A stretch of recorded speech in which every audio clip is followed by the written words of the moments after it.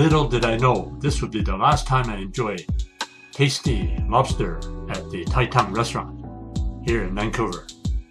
Today we're at the Tai Tang restaurant. They're famous for their seafood specialties. We're going to try their chow mein and some dim sum items. Tai Tang restaurant makes the best prawn and chive dumplings wrapped in a thin, translucent dumpling skin. Big juicy prawns in there.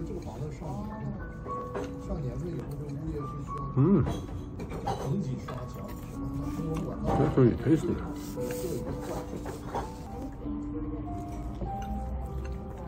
That's a real juicy dumpling. Lots of flavor. Ooh, look at these soft steamed rice rolls wrapped around juicy whole prawns. Look at this, juicy prawns in this steamed rice roll.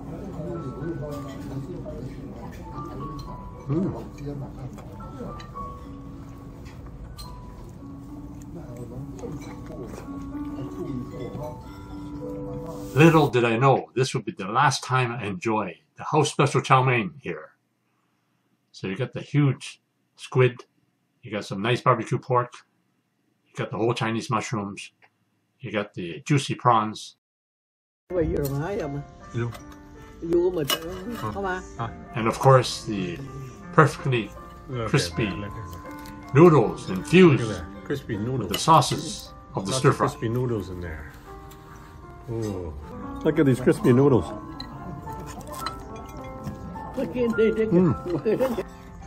Oh yeah.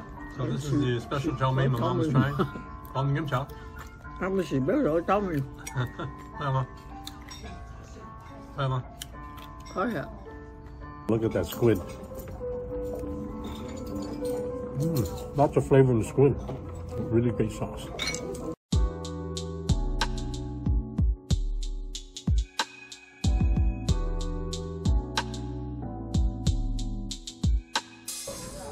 So we're gonna enjoy this. Look at the meat. Just dig it out, dig it out, dig it.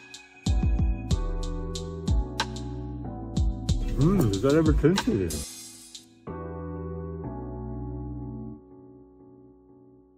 Today I was going to go to this restaurant. It used to be Tai Tang restaurant. Now they had new owners, and the new owners have also closed down. So that's probably a casualty of the situation here in Canada. So I guess the Lucky Fortune restaurant isn't so lucky after all.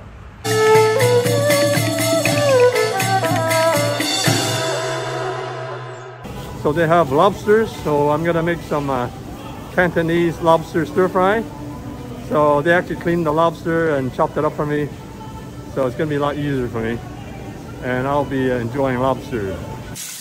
Give the lobster pieces a quick rinse under cold water.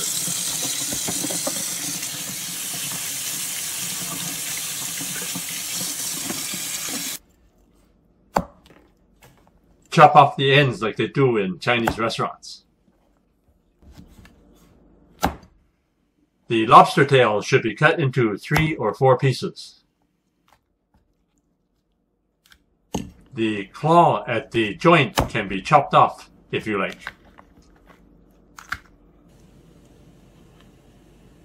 For the next step, you need 6 to 8 tablespoons of cornstarch to coat the lobster pieces.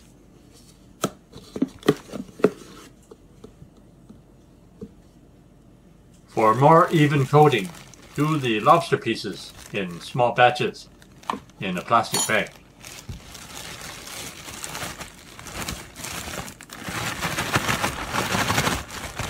I'm going to heat up some oil here. So here I have some peanut oil. I like peanut oil the best. Just personal preference. You can use corn oil. You can use canola oil, but don't use the olive oil. Olive oil has a low burning point. Put the chopstick in the oil, so when you see it bubble like that, that means the oil is ready to deep fry the lobster or whatever food you have. So I have the heat setting at medium to medium high, so I think for now I'm put on medium. And you may have to turn the heat on up a little bit after. So I'm doing about 3 runs for the lobster. Deep fry it in 3 runs.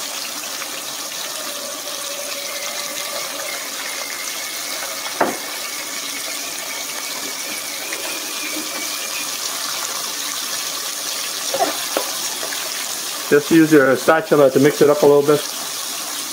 Oh, look at that, look at that.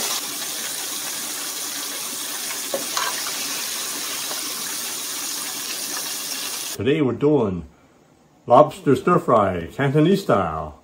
So I've done the first step already. Look at these nice juicy pieces of lobster. So this is the lobster tail. Look at that. Look at the meat on this. Look at the meat on this.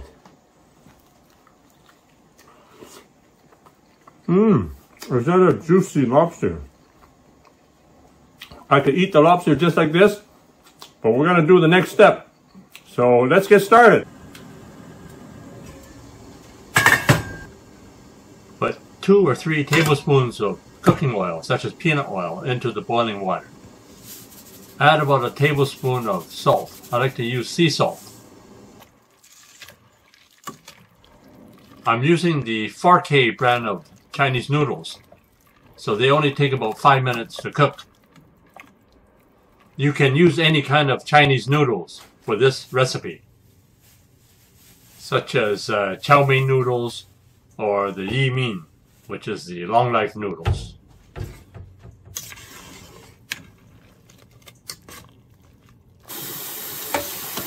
Rinse the noodles in cold water and then let the noodles dry. Here I'll be preheating 2 frying pans at medium to medium high heat. Then put about 3 or 4 tablespoons of cooking oil into the pan. Grill the noodles for a few minutes and then flip over the noodles. So grill the noodles a few times on each side until the right amount of crispiness is reached.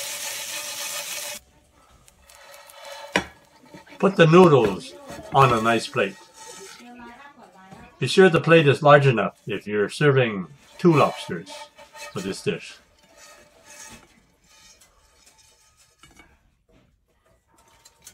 For the next step, preheat a wok or a pan at medium to medium high heat. Put about 3 or 4 tablespoons of cooking oil, such as peanut oil.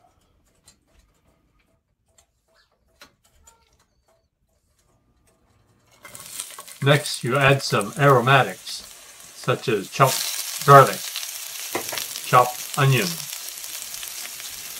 and chopped ginger.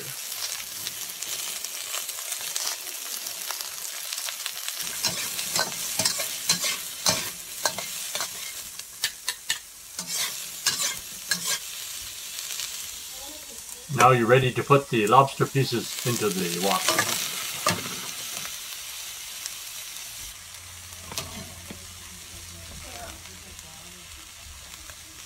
If you like, add a dash of salt and about a tablespoon of sugar.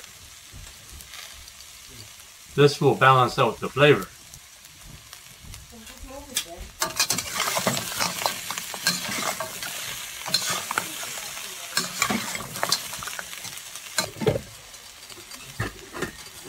Add 2 or 3 tablespoons of light soy sauce.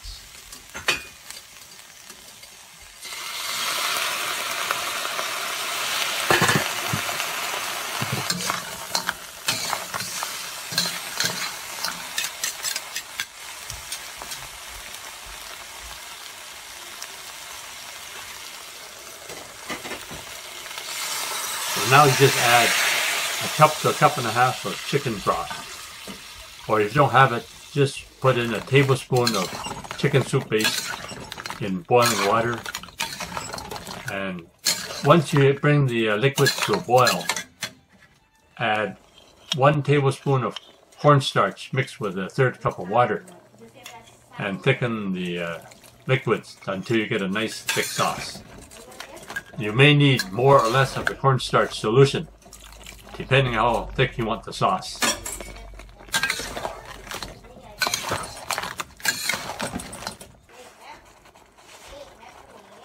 Just before serving, add a 1/2 cup to a cup of slivered green onions. Finally, add a tablespoon or 2 of cooking oil, such as peanut oil, to give shine to the lobster.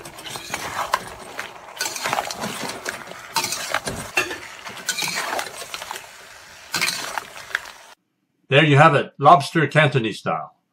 It's a special dish that you'll be proud to serve your family and friends. Enjoy.